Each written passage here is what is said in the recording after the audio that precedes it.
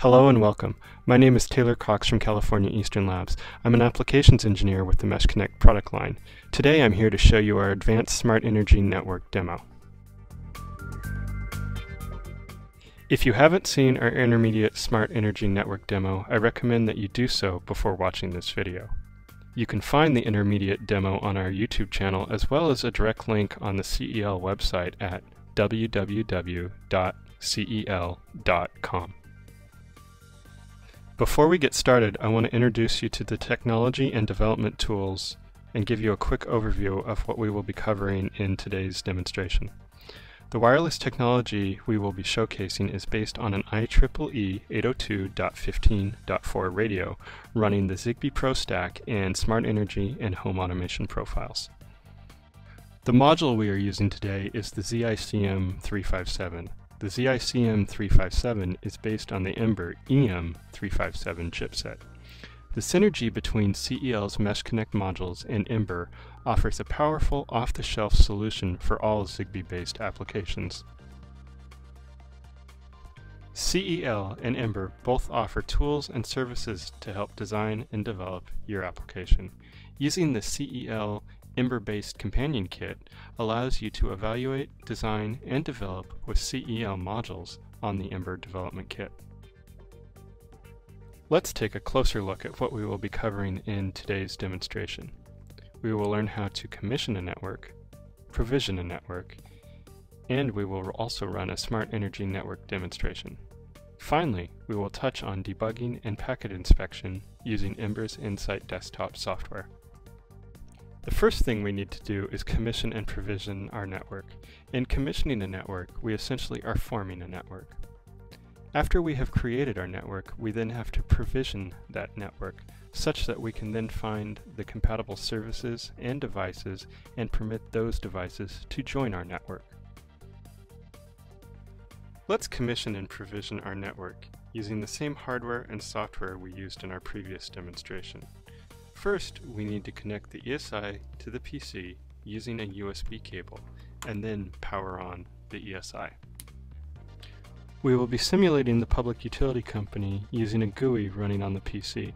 Now that the ESI has been connected and powered, to commission the network we must first establish a connection between the ESI and the GUI using the COM port and test the connection.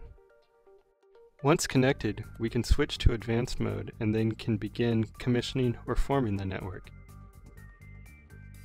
In basic mode, we can test the network.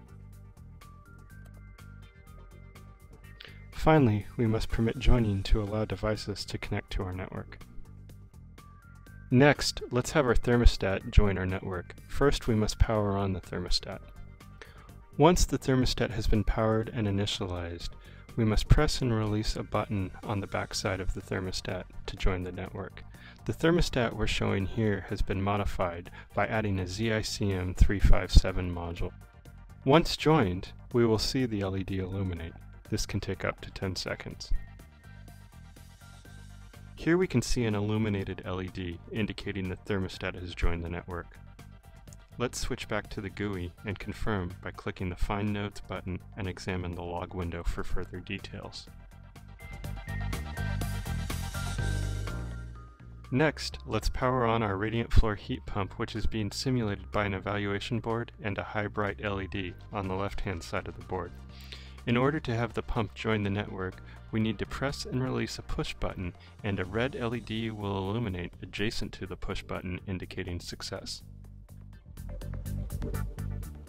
Finally, we need to provision our network. To provision the network, we must first press and release the same push button on the back of the thermostat.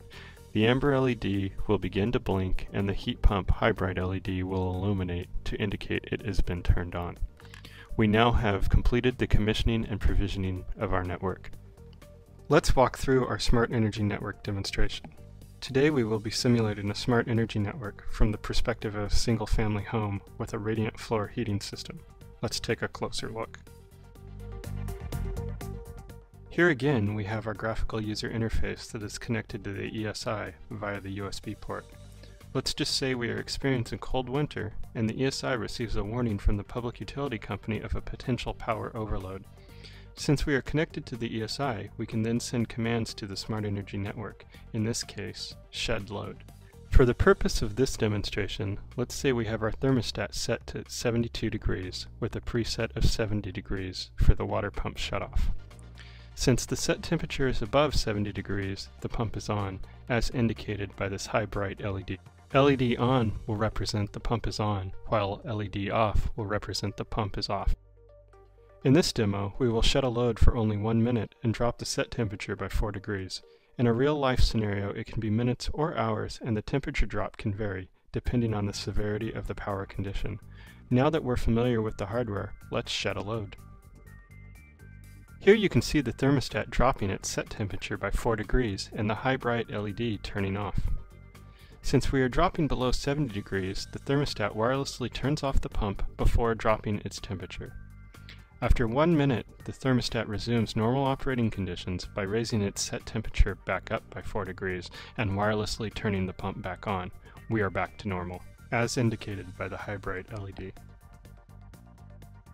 The ESI can also send a command to cancel a shed load. Let's demonstrate. Here we are shedding load once again. Here you can see the pump is shut down and the set temperature has dropped once again. Let's cancel this shed load command by clicking Cancel Shed Load. Once the cancel command has been received by the thermostat, it will turn the pump back on and raise its set temperature. This concludes our Smart Energy Network demonstration. Now let's take a look at the debugging and packet inspection across our network. Here we have the hardware from the previous demo.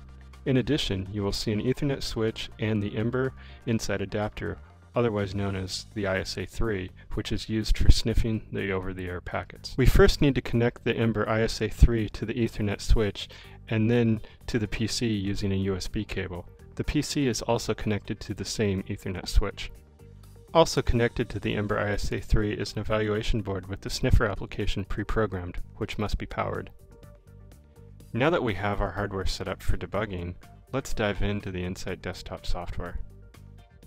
Ember's Insight desktop software is a network analyzer that allows rapid programming and network debugging. By connecting the Ember ISA3 and a packet sniffer, we can then analyze packets and debug our network over the air. Let's demonstrate. The first thing we need to do is go into our adapters pane. We are going to then expand our default group folder to see which adapters are available in our network. As you can see here, we have our ISA3 adapter listed. You may have multiple adapters listed here depending on how many adapters you have across your network. To connect to the ISA3 adapter, you need to right-click on the adapter and choose Connect. To begin capturing or sniffing packets, right-click again and choose Start Capture. So right now, our sniffer is actively sniffing our network for any activity or packets being transmitted. There currently isn't any activity on our network as we don't have any of our devices powered. We will first power the ESI, and momentarily we will see the ESI appear in the live pane. The ESI has now appeared on our network with an address of 0000, and various packets have appeared in the log windows with regards to route discovery and link status. Next, we will power up the thermostat, and just like the ESI, another node will appear in the live pane. The thermostat has now appeared with an address of B114. Examining the log window yields similar entries, route discoveries, route requests, Zigbee cluster library entries, etc. Finally, we will turn on the water pump. As you can see, another node has appeared with a node address of E9EC, and the LED light simulating the water pump has been illuminated. Just like the prior nodes, we see similar entries in the Insight desktop log window. Now that all our devices are powered, we are able to monitor all devices on our network. Let's shed load and examine the packets being transmitted across the network. As you can see in the log window, the shed load command has been transmitted. Now let's cancel the shed load command and stop the capture so that we can take a closer look at the data being transmitted through the network. Here we are scrolling through the log window to view the packet history. Let's stop and examine a packet. In the lower right corner, the contents of the packet and payload is visible. This will allow one to verify that the desired data is being properly transmitted over the air. We were able to view the packet data in this demonstration because we've added the default encryption key, as shown here. This allows for the decryption of the packet and for debugging and packet inspection to occur. In a real-world application, the security keys would be unique to each smart energy network. Now let's perform a replay of this demonstration. First, we must make sure we have the first entry in our log selected as our starting point. We will then select Start Replay off the Edit menu of the Insight Desktop tool. As you can see, data is being transmitted between nodes. Here you can see the ESI address 0000 exchanging data with the thermostat address B114 and vice versa. Finally, we will see the heat pump joining our network and exchange data with the thermostat. As you recall in the demo, we shed load. Here in the paused log window, you can see the Zigbee cluster library load control event command for a shed load event. Likewise, a cancel shed load would look similar, but have slightly different payload data. This concludes our demonstration of the Smart Energy Networking demo. As the simulation replay comes to an end, I would like to thank you for spending the time to watch this video.